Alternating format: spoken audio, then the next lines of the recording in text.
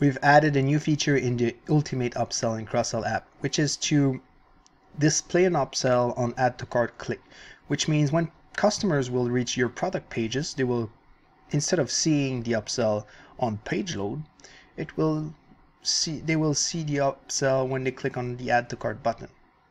So I'll take an example really quick. I've selected a page which is called Cool Brown Beanie, and here there's a drop down on page load and on Add to Cart click. And then I have put the CSS selector, the Add to Cart button selector, which might be a bit tricky to find if you don't have any coding skills, but I will add more example for popular themes here. But basically, if you inspect element, right click on your store and inspect the Add to Cart button, you might see some CSS class in it, and one of it would be the selector. In the debut theme, it's dot product dash form underscore cart dash submit.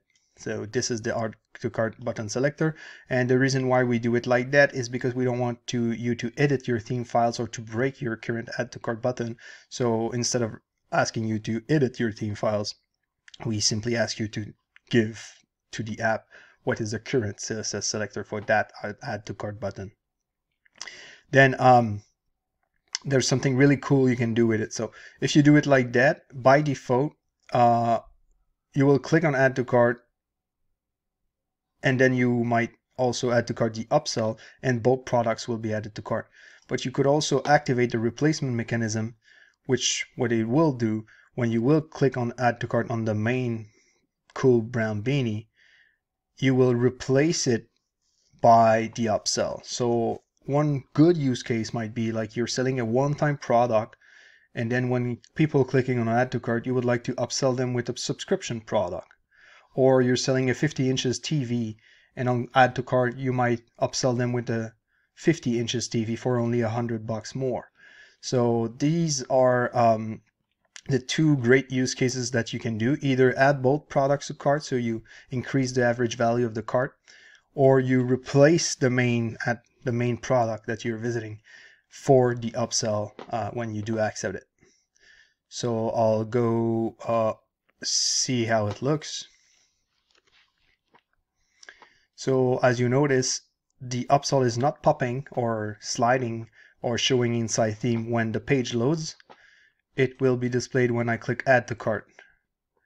And then I can show this, and I will add to cart. So as you can notice, both products are added to cart. Well, this is another upsell.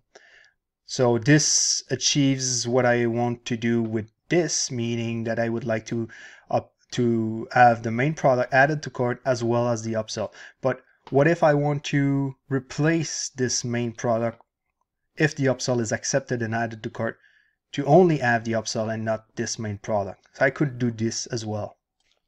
So the other option, like I was saying, is to click on the Add to Cart button, and when you see this, you click on Add to Cart, and it will replace the main product, which is the Cool Brown Beanie, for the upsell product.